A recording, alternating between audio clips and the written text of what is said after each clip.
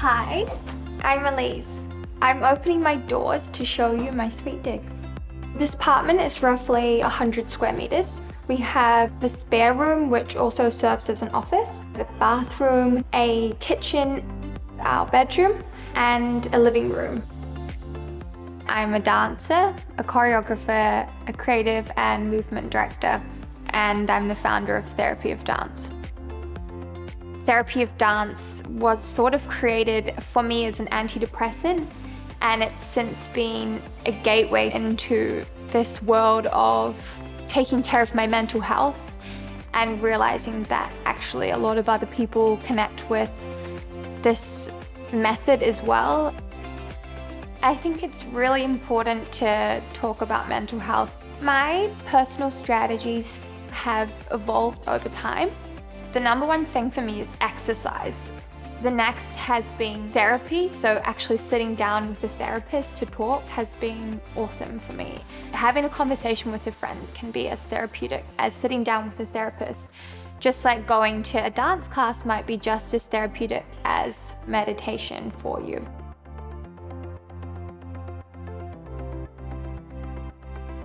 Berlin influenced me, my style, and everything about my home. We are now in our living room. My favorite thing about this room is the light. It hits this beautiful piece of art painted by our friend Harry Edwards. Marino, my husband, he found these chairs at a secondhand store. And because they're retro, we couldn't actually find any other chairs to match. So we combined them with these cute live fauna chairs from IKEA actually. Mixing and matching the colors felt like a fun thing to do. This space transforms into a studio. I actually get this table and pull it all the way back, and then I have all of this space to choreograph. I feel like our bedroom is really considered and colorful, but also calm and relaxed. This we picked up from a furniture market here in Berlin. We have these epic steel drawers that we picked up from a market as well. I really love this industrial look. Also the way that it forces me to fold my clothes so well because they're constantly on display. I love to have flowers all through the house, just like we have tons of plants.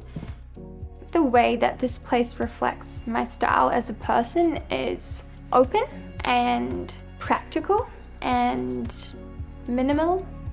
The apartment is really helpful for my mental health. Just having the space to be alone. I think in this day and age we're so bombarded with stimulus all the time that it's really important to sit down and just stare at a wall sometimes and process whatever it is that's going on in your brain.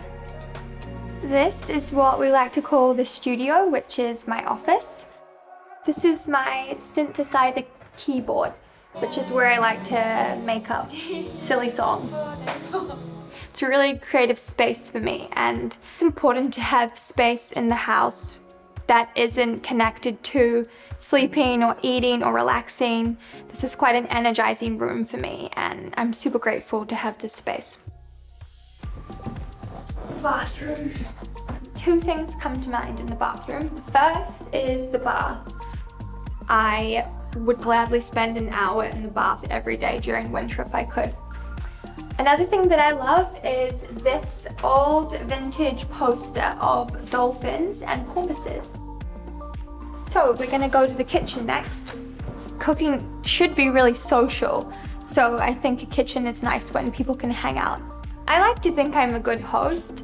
I take a lot of pleasure in having my friends come around. Sustainability is very much a value in our household. The cool thing about living in this apartment is there's a nice courtyard, and in there is a hazelnut tree. So if I'm motivated enough, then I might make some hazelnut ice cream if we're lucky. Home to me isn't necessarily a place. I've lived in a number of countries now, and what I keep coming back to is my body. So learning to feel present and confident, and this makes me feel at home. what I do love about this home is that I share it with Marino, and we've created memories here.